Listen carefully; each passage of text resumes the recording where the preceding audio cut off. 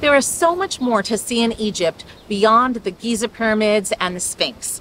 They're incredible, but you must make time for Luxor.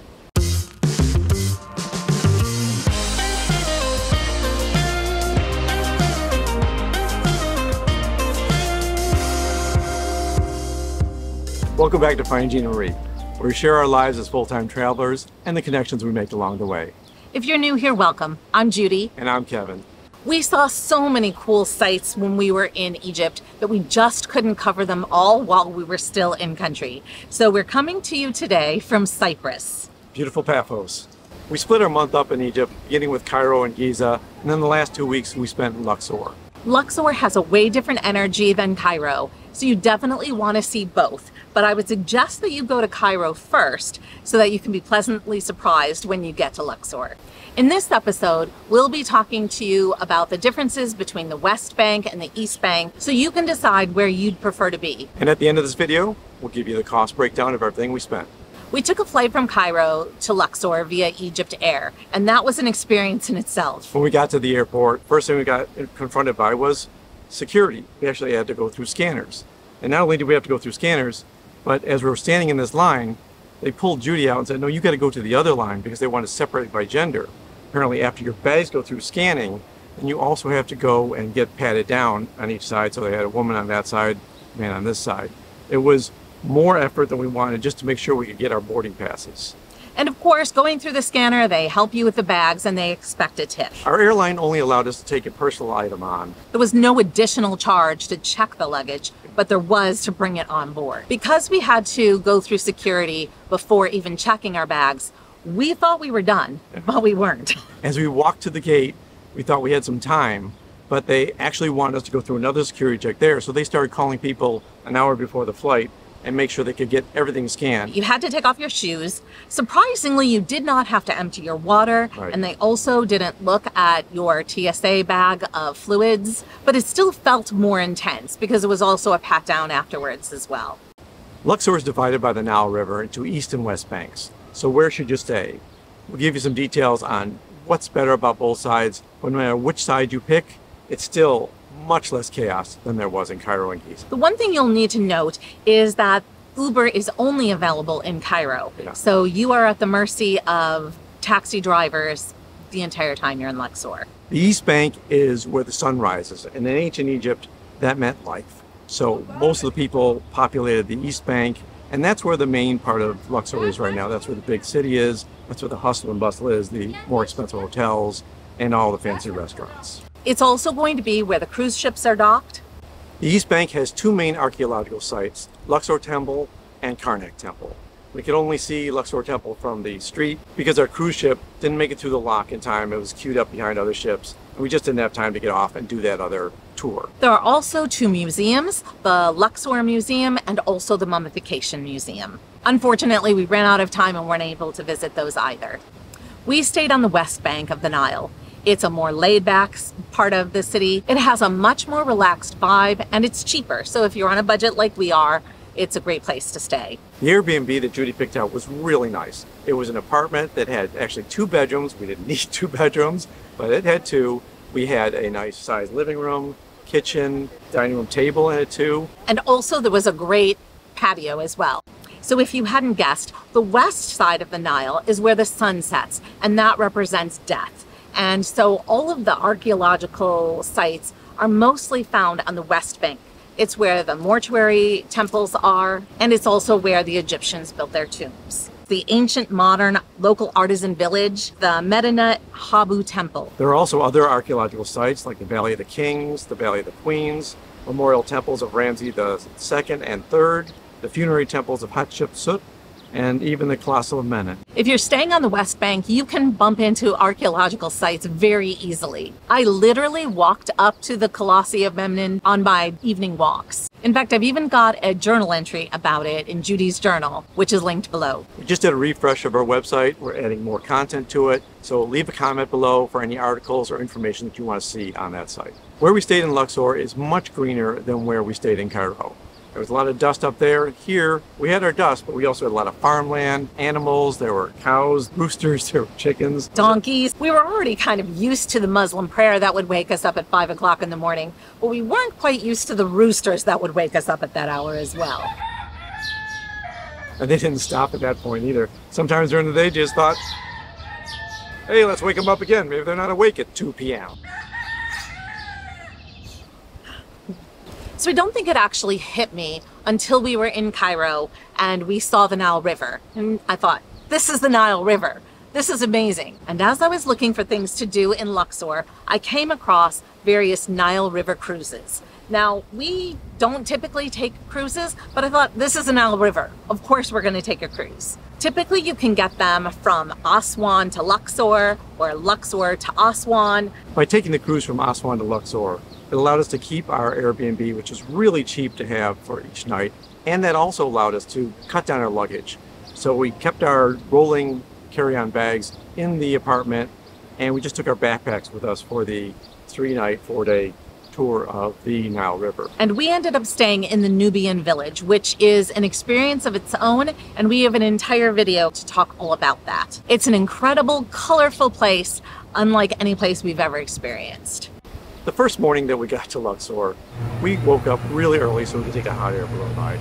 It was glorious, and it departs from the West Bank where we were, which was really convenient. You can also get there from the East Bank as well. Our video from last week covers everything you could ever want to know about riding in a hot air balloon. So follow that episode if you've missed it. And if you missed it, maybe you're not subscribed, so go ahead and subscribe now. One of the things to know about Luxor is everybody is a guide. And so you will be walking 50 feet and you will get people asking if you want a felucca ride, if they can give you a taxi, if they can help you to set up a hot air balloon ride. Yes, I'm good. No, thank you. I'm good. I'm all right. English? Yes. If there's any number of sites that they can take you to. For several days, we made sure we say no to all these because we had things scheduled already. But then one of the restaurant owners that we were talking to offered us sites that really weren't available on our Nile cruise. And so we said, yeah, sure, we'll go ahead and do that.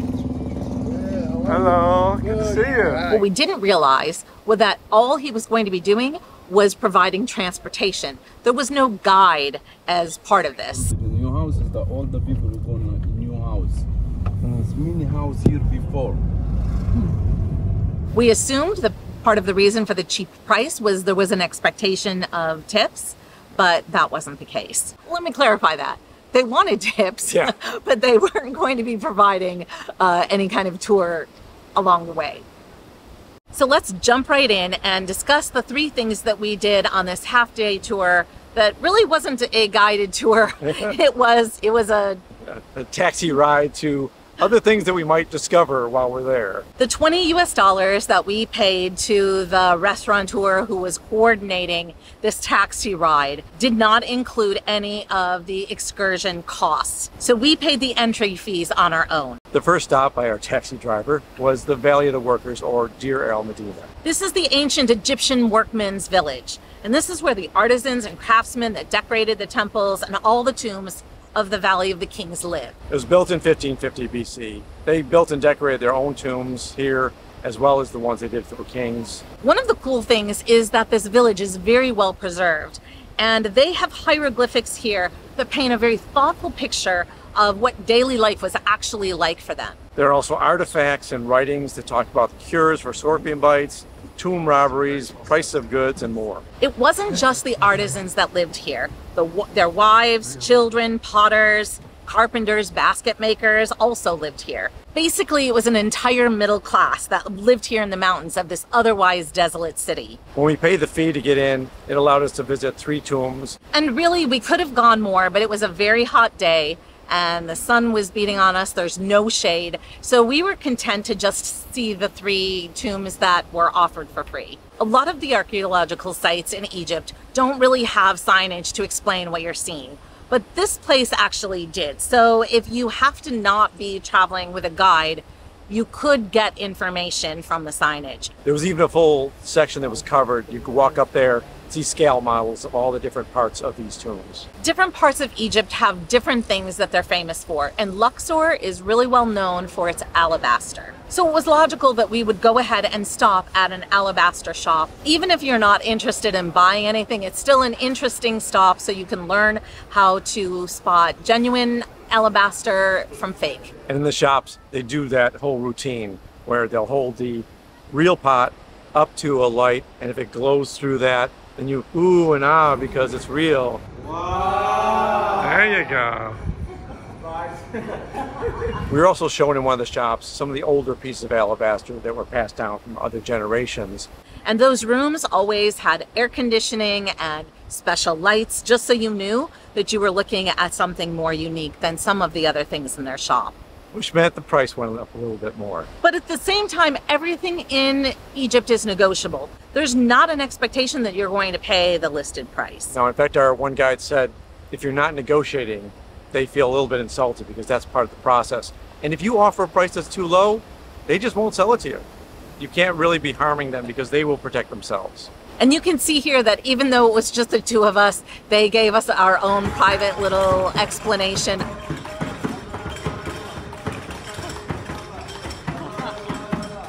After that, our taxi driver took us to our final stop, which is the Medinet Abu Temple. This is a mortuary temple, and it was built by Ramses III, and it was dedicated to the god Ammon. Built between 1187 and 56 BC, and excavations are still going on today. In fact, you'll find that a lot in Egypt. This is a less visited temple, but it shouldn't be. There are so many intricacies and hidden rooms to explore. We were fortunate that a guide, an Egyptian man, adopted us. He first offered just to take our picture, and then he got rid of the ticket-taking process and decided to become our friends for the next couple hours. We maybe made the mistake of not negotiating how much this tour was going to be, but we ended up giving him 700 Egyptian pounds at the end of it. One of the first things you'll notice is that this temple is covered in incredible hieroglyphics. A lot of them are focused on Ramses' wars. He was one of the most warring pharaohs in history. There are pictures of battle after battle, but the primary one depicted is with the Sea Peoples.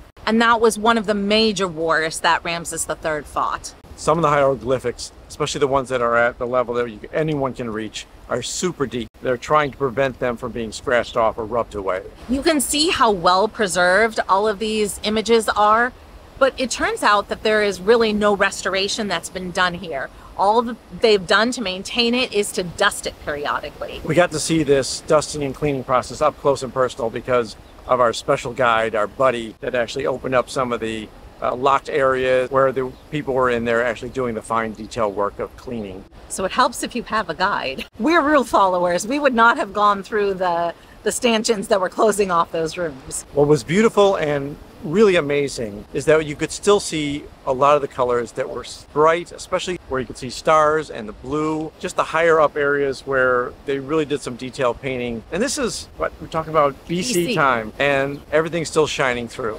Unfortunately, one of the most disappointing things was that a lot of the surfaces have been scratched and defaced because of the Coptics. So the faces of Ramses III and also the god Amon were scratched away. Again, one of the convenient things about having a guide show us around is there's this whole wall of hands, and that was to signify all of the enemies that Ramses III had victory over. Kind of gruesome. Many of these buildings are so well preserved because the Coptic Christians were inhabiting them up until 9th century AD. We really were amazed at the incredible history that we got to experience, just all jammed into this half day. Judy wrote an article about this in Judy's journal. You can read all about our experience there.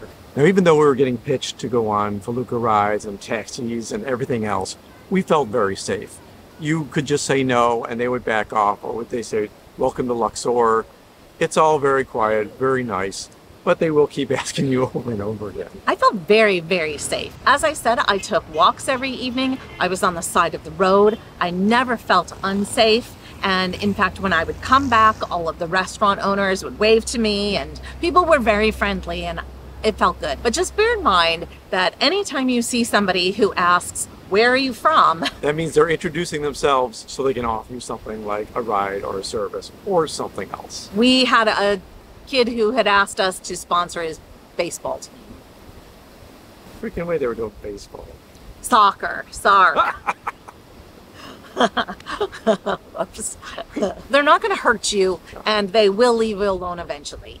As far as food goes, we were very lucky. The place that Judy booked us was right near all these little restaurants. We're very local, lots of local food, probably a little more touristy than some of the other places that were further up in town that we did try also. But it was nice to create these relationships with these restaurants. They're all very friendly, they're all very helpful, and if they didn't have something, you always saw them kind of scoot out of their restaurant, go get some food, bring it back so they can make it for us. It was also much cheaper than we expected. The food was delicious, and you got a lot of courses. For dinner and lunch, you almost always got vermicelli rice and baladi bread, which is the local bread in the area. Yeah, no lacking of starch in your diet here. And the food was cheap enough that we ate in restaurants versus cooking. It's fairly impossible to get breakfast before 8 a.m. But so long as you're after that, you can get any meal you want at any time of the day. So this is chicken curry, which has peppers and carrots and what I think is maybe a spicy pepper. So this may... Oh, classic. Classic. Glad we got that on video. And a bunch of sauteed vegetables, sauteed. Good. Some rice. I don't know if I'll have any of that, but and I've got the tagine. Chicken tagine. Chicken tagine. We really wanted a traditional Egyptian breakfast, so we did find a spot a little up the road in the more heart of the town that didn't speak English and served a lot of very specialized Egyptian food. It's your typical Egyptian breakfast, which includes fool, which is the fava beans, and then also pickled vegetables, and again, the baladi bread, and of course the traditional cucumbers and tomatoes, and also falafel. So it's a pretty hearty breakfast. Yeah. In this situation, they did not provide any utensils and no napkins or anything like that. But there was behind us a sink, and that's where we saw everybody wash up after they ate. Our favorite restaurant was actually Nile View, which was just 5 minutes away from our Airbnb, a stone's throw from the Nile River itself. A few restaurants offered hamburgers and a variety of different Italian foods, but we really pretty much always stuck to Egyptian food. One of my favorite foods was tagine, which is more like a stew of chopped up pieces of meat, the chicken or beef, or sometimes lamb or goat. It's slow cooked and is named after the earthenware vessel that it's normally cooked in. And it comes piping hot. I mean, that thing is sizzling hot. Do not grab the bowl. We didn't particularly find that any of the alcoholic beverages like wine were very tasty. So if you're expecting that, it's probably not worth it. Yeah, it's not the place for wine. Nearly everything we did in Luxor or Egypt in general required Egyptian pounds, which meant that you had to go to an ATM and get your money out so you could spend it. The credit cards are rarely used. We use them on excursions, things we prepaid for, and hotels, and even parts of a hotel one time we had trouble paying for things. So make sure you have money. The only problem with the ATMs in Egypt is they give money out in big bills, like 200-pound bills. So when I was in Luxor, the machines were more generous than they were in Cairo and Giza, and I wasn't limited to like 2,000 or 3,000. I was actually taking out 6,500, 7,000 Egyptian pounds at a time, and that led to more big bills, which we had to break because you're paying for tips everywhere in Egypt. And when we were paying at restaurants, we didn't worry about getting an itemized bill. In fact, a lot of the places that we went to regularly, they didn't bother trying to write things up. They knew us. They would just throw out a number. It usually was a pretty good number. We trusted them. And so we just paid cash and didn't sweat the small stuff. We ended up paying a few extra Egyptian pounds. We were completely okay with it. But I really don't think that we got ripped off in any way in those situations. So let's go ahead and break down some of the costs of our expenses. So the first thing is that we paid 500 Egyptian pounds in order to get from the Luxor airport to the west bank of the Nile. The entry fee for Deir el Medina cost 40 Egyptian pounds.